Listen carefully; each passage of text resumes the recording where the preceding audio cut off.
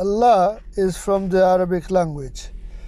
Allah means the one who deserves all worship, the only one to be worshipped.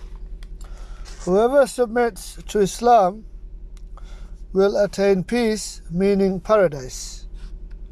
Also internal peace in the present earthly life, inside earth. Less chaos, less distractions, and of course protection from the devil, shaitan, and so forth.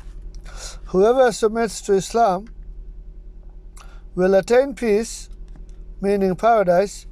Also applying Islam in your life will be better, as you will avoid alcohol, you will avoid drugs, you will avoid gambling, you will avoid porn, you will avoid paying for sex, you will avoid promiscuity, and so forth. You will respect your parents and respect others around you. Fear Allah. Fearing Allah is good. We all should fear Allah, because the Creator Allah firstly deserves all worship, and secondly we should fear Allah because we have free will, we have been given free will, and we will commit sins, and that's why we should fear Allah and also fear the fire of Jahannam. Fear the Creator Allah, the one who created you. Worship the Creator, because the Creator owns you and me. Also because worshipping the Creator Allah is our main job.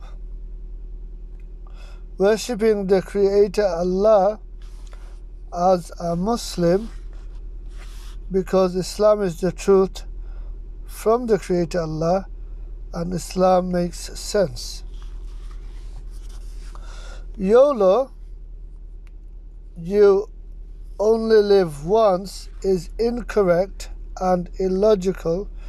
Don't forget, the real you is your soul, and the soul is created by the Creator Allah to live forever. That's why you don't want to mess up. Life is permanent. Lack of knowledge leads people to make things up. In other words, speculate, guess. Lack of learning leads us to believe in foolish and naive men such as Lawrence Krauss, Richard Dawkins, Charles Darwin, Stephen Hawking, and the likes of them. YOLO, you only live once, is incorrect and illogical. We have free will and positive and negative nature. We have been created this way with dual nature and free will, so we can be tested by the Creator Allah. Also, you see, regarding the free will, the Creator Allah wants to see who genuinely chooses to be Muslim and genuinely loves Allah and worships Allah by remembering Allah, doing zikr, subhanallah, alhamdulillah, bismillah, keeping fasts in Ramadan, reading namaz, going to Hajj, giving charity. And this is one of the reasons of the free will.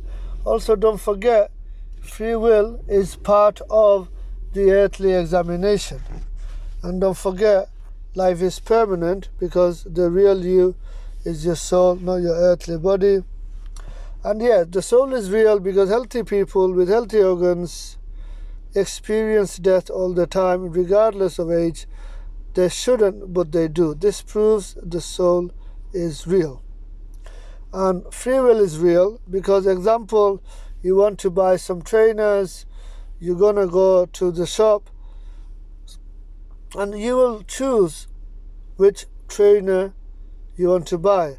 Or if you want to buy a jumper, for example, you will go to the shop or online and you will choose which color jumper what type of jumper you want to buy. And this is, choices. Free will is real. You go to a restaurant and you choose what you want to eat, chicken biryani or lamb chops, etc. So there you go. Free will is real as well. The Creator, Allah, chose to create us with a soul, ruh, programmed with free will, in order to see how many of us choose Allah, choose Islam, therefore to experience genuine love and happiness. The reason for the free will is for the Creator Allah to experience genuine gratitude from us. Therefore we choose to be Muslim and worship Allah as a Muslim. Why Islam? Read the Quran, English translation by M.A.S. Abdul Halim. Read the book Divine Reality by Hamza Andrew Zotsis. Watch the YouTube video of Yusuf Esther's story of Yusuf Esther's From Darkness to Light. Also, How the Bible Led Me to Islam, Yusha Evans. And also there are